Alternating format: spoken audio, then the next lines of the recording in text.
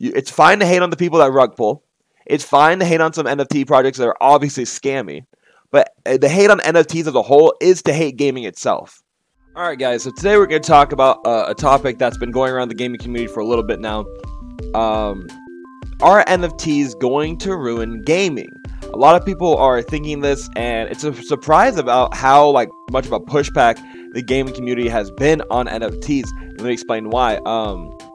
If you don't know exactly, NFTs are simply non-fungible tokens, which just mean that they exist, and their proof of existence can be confirmed by a third-party program. It's like a ledger. It's the blockchain. And it's essentially what's already been happening in gaming, specifically for the PC community, which is a big community, for years in the Steam database. The Steam database, as you guys know, let's say you're playing a game like League of Legends, and you're playing and you unlock a skin. So if you get a skin in League of Legends, you can't sell it. You can't trade it. Once you buy it, if you spend like $50 or $100 on it, once you buy it, it's in your account forever. You can't get rid of it. You can't trade it. You can't sell it. Nothing. It's in your account. Just like Fortnite.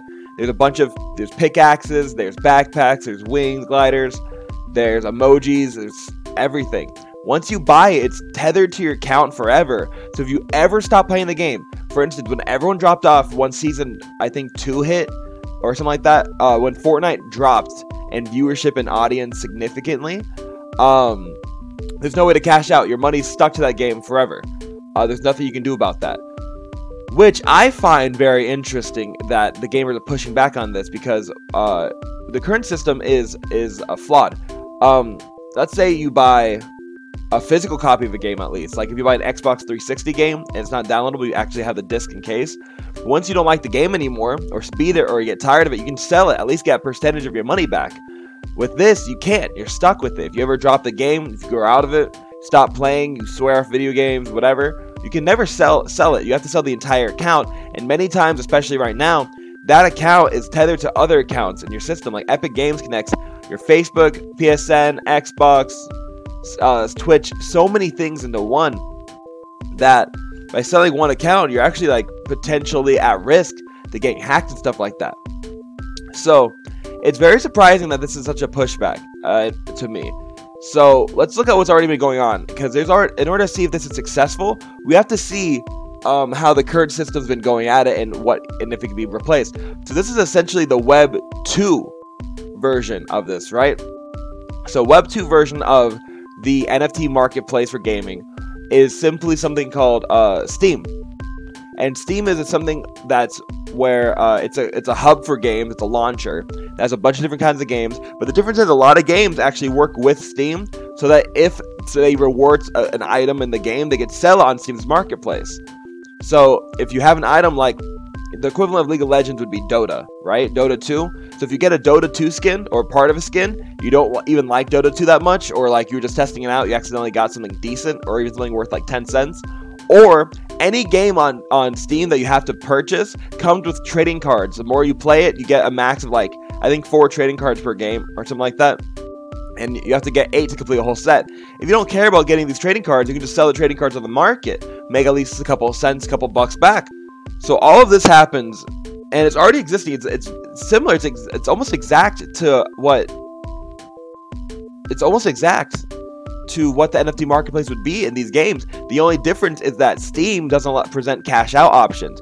So let's say you get one of the most rare skins in any game on Steam. So the most expensive skin is a Karambit Case Hardened Blue Gem Factory New.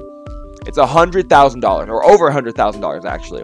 But the issue is that when you sell it and you want to cash out, all that money's stuck on Steam. You can never get rid of that money. You can never transfer that money into your pocket without selling the whole account. But if you sell the whole account, people want a discount because their money's now tied to Steam forever. And I don't care how big of a gamer you are, to spend $100,000 in games, you have to, spend $100,000 in games, which I don't think anyone will do in their lifetime unless they're addicted. So all Web3 will do, Web3 is where the NFTs will lie, is simply present a cash out option where you connect your account to your bank or a card, and then it cashes out into your bank account. The money you already have, it just gives you the money that you already earned. So, in my opinion, if you talk to me about this, Cashing out is the only difference between the current systems in place with Fortnite, with Steam, with all these other games that already give you in-game items. They already give you these NFTs of some case. They are just not labeled NFTs. So I guess games need to stop labeling NFTs. For instance, Blanco's Block Party is Fall Guys. You get the items, you get the skins, you get different characters. Except it's just a better Fall Guys, but the difference is that it's called an NFT game, so it's crapped on like heavy in E3 2021, which is so surprising because the word NFT shouldn't be dangerous. I know a lot of people say like, oh, they're scammy, they're bad, they're this and that. NFTs aren't scammy. NFTs present a new opportunity, and people fell prey because they wanted some get-rich-quick schemes, so they fell prey to this, and then they invested their money. People rug pulled. People didn't do their research, they didn't do their due diligence, and then they got scammed, and they're mad about it. And other people are mad for them. Don't be. Be responsible with your money. Look up the projects you're going into. If they don't have a docs team, if they don't have a good project, if their only utility is the same utility in every single project, if you don't know the space, don't invest. I tell people that all the time. Back when I was trading stocks, people ask me how I got to making like thousands of dollars doing trade options, because I invested in what I knew. I only really knew gaming markets. I only invested in Sony, GameStop, stuff like that. And then the GameStop burst happened. I didn't even know about it, but I made a good amount of money off of it just because I knew GameStop was undervalued. So that's my little tidbit of that stuff. So guys, do not invest in things you don't know about. NFTs are not the enemy. The people behind the NFTs are the enemy. All right? People behind the NFTs are the problem. Not all of them, but a lot of NFT communities are scammy and rug pullish, and all these bot advertisements. Long story short, if you see an ad that looks like every other ad you've seen, don't click on the ad, okay? If it says like, oh, the best PFP project, oh, to the moon, no, don't follow it, don't follow up on it. Do your research, see the community. They have to have some kind of docs team. They have to have some active Discord members, and there's a lot that needs to go into this, okay, guys? Yeah, do your research as always. But that's my 2 cents on, are NFTs going to ruin gaming? I'm going to say no. I'm going to say gamers might ruin the NFT market because NFT games are good and they're out right now, and people will not play them simply because they say NFTs. If you're a PC gamer, imagine this as RuneScape in 2008, right? RuneScape 2008, you had to log on, create an account, hang out with stuff, but you got items into your account, you played with friends, you didn't really understand it fully, but you played the game. It was a fun game, and now you have memories that last your lifetime. Try out Blanco's Block Party. Try out Farce. Try out all these games that don't require a wallet.